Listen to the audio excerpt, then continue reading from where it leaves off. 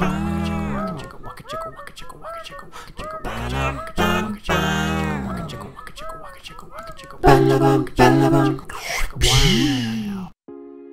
guys, and welcome. This is an Apple IIe, new to me.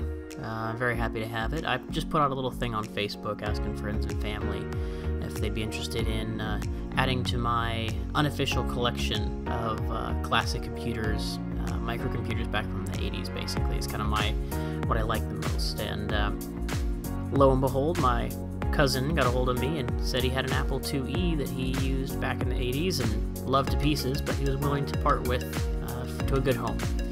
And so here it is in my garage before its initial boot up. I just wanted to get a quick visual overview on it. Overall condition's pretty good, really, especially considering how old it is. There's a little bit of a tear in the fabric on the screen.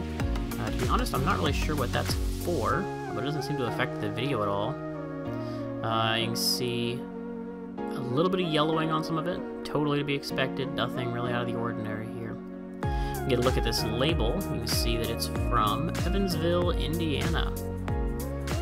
That's where he and his family grew up, so that kind of makes sense. Like I said, overall condition is really pretty good, just needs a good cleaning, a good scrubbing, and maybe a little bit of retro brighting just to get those colors, the yellowing to kind of go away. So, throughout the process of getting this from my cousin, I intentionally didn't go and research too much on the Apple II. I really wanted to kind of figure things out as I went a little bit. You can see here we got our base unit, we got our floppy drive, but they're both in pretty good condition. We'll look over here at the monitor section, and the only thing right off the bat that kind of strikes me is it looks like there's some wear and tear on this weird mesh that goes over the whole thing. I've never seen a monitor like this before, although I'm sure it was a common thing back in the day. It's really not something I've ever seen since then. I don't know if that screen is used to wick away the static from the screen, or maybe it's used to help sharpen the image, because if you have a mesh like that and you can only see through the holes, maybe it helps to crisp the engine up, or image up a little bit. I'm not really sure. Either way, let's go ahead and crack this guy open and see what we've got inside. There's our nice motherboard, nice power supply. Everything's nice, right? Nice. Now let's go ahead and take a good look at some of these expansion cards. The first one that we're going to see is the Apple II 80-column expansion card. That's the one the far back there, and there's also a printer port. The printer port is the one that says, I think it's called the Graphic Plus or Graphic 2. But this other card there that says Apple 820, that is our 80-column card. That card is responsible for adding memory so that we can go to an 80-column mode instead of just a normal 40-column that originally came with the Apple II. I believe all Apple IIes came with this card from the factory, but it enables a lot more. And we've got our trusty disk interface card. That's going to do all of our conversion for the floppy drive. That way we don't have to have that built into the board. And if you ever wanted to use a different storage type, you can do that. This next card, I'm not entirely sure what its purpose is. Initially, I thought it was the sound card, but I believe the sound card is the one behind that. We'll get to that in a minute. So this will take some more research to figure out what this card is. Here we can get a better look at copyright 1983, Sweet Micro.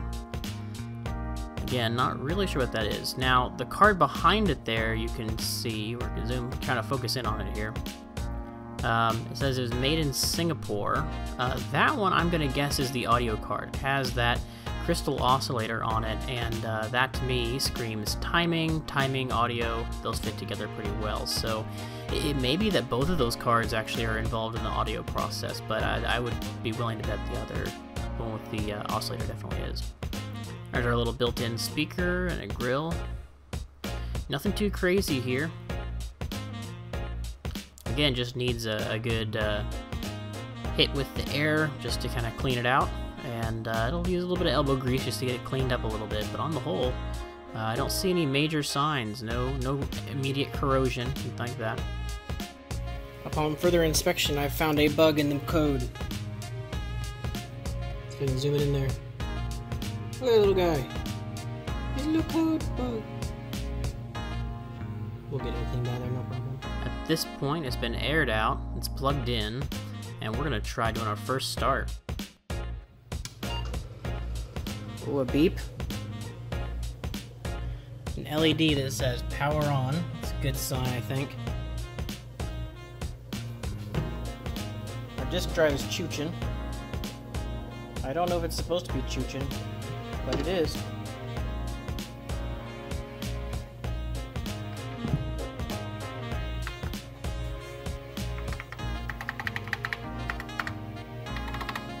Nothing yelling at us. Or at least powered on. Let's check out the monitor. Let's look at the monitor here. See here it says manufactured in November 1982.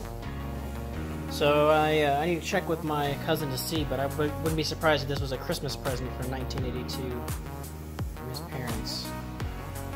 Pretty cool though. So we'll. I was gonna take it apart, but I actually opted not to. It hasn't been turned on in years, but I just realized that the process of taking it all apart is going to take so much time and effort. I think we're better off leaving it as it is, and we'll see where it goes.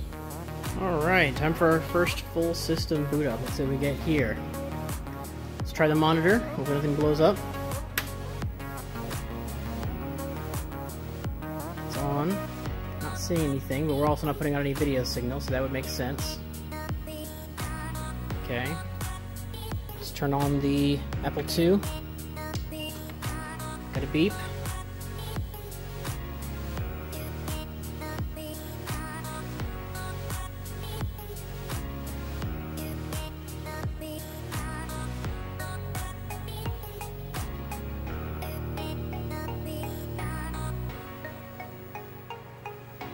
I think I'm starting to see something on there. I don't know if you guys can see it or not.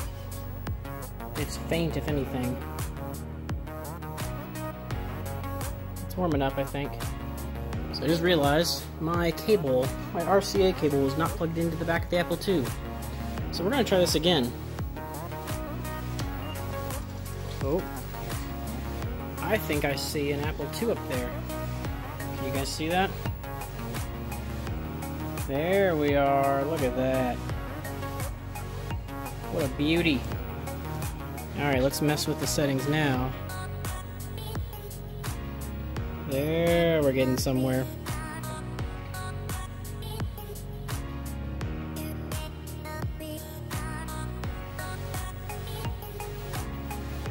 That, my friends, is a booting Apple II. And that's all there was to it. We knew it could run, and we knew it could display video, so I went ahead and threw in the Apple II introductory disc, and just let it run. Thanks for watching, everybody, and I'll finish this video with letting you guys listen to the sounds of the Apple II in its native habitat.